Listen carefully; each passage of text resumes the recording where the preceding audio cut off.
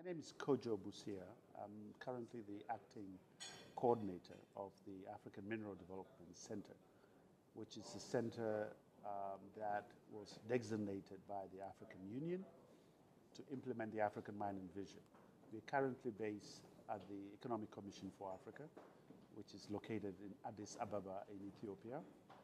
And our mandate simply is to implement effectively the African Mining Vision, which is a new policy vision for the continent for both large-scale and small-scale mining in the continent.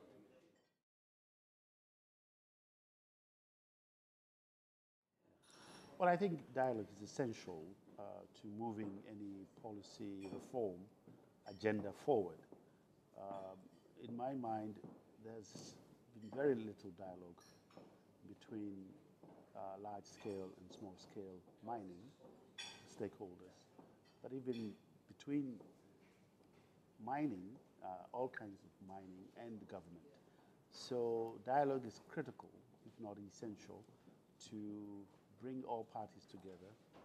This is a multi-stakeholder sector, perhaps the most multi-stakeholding sector in any development endeavor is mining or minerals or extractive sector in general, partly because each of the stakeholders have a claim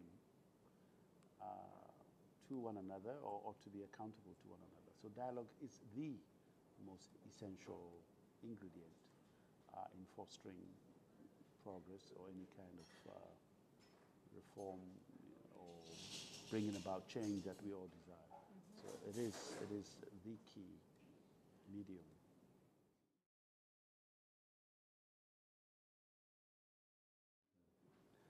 Well, I think we all are dissatisfied to some extent with the status quo.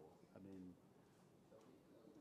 mining, it's a sector that has so much potential for everybody. It's as Michael Porter puts it, there's a lot of opportunities for shared value creation. And shared value meaning each stakeholder has a stake, and each stakeholder could potentially optimize its stake or its interest. But it requires dialogue, as I said. So what I would like to see is that at the end of this event, we would have come up with 2 or 3 practical, very straightforward, less complicated items that are implementable, that are satisfactory to all stakeholders, that could be promoted at a very large scale, going beyond conventions and declarations and sort of normative principles, which are important, but things that are easily implementable. So some clear and has clear benchmarks, achievable, measurable, and so on. So that's my hope.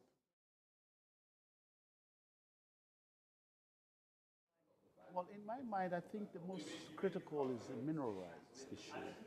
Why? Because the it's the most critical issue that speaks to the issue of legitimacy for small-scale mining. Why am I saying that? Because if you incorporate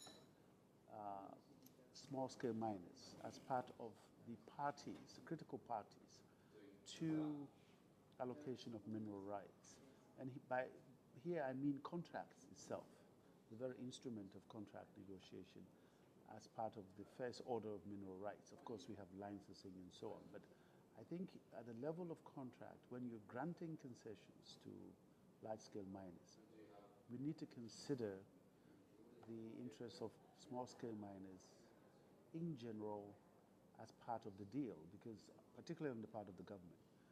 Because once you incorporate them as actors in the contract, that should be recognized, particularly in the context of how they relate to large-scale miners, how large-scale miners should treat them or should have some kind of partnerships with them.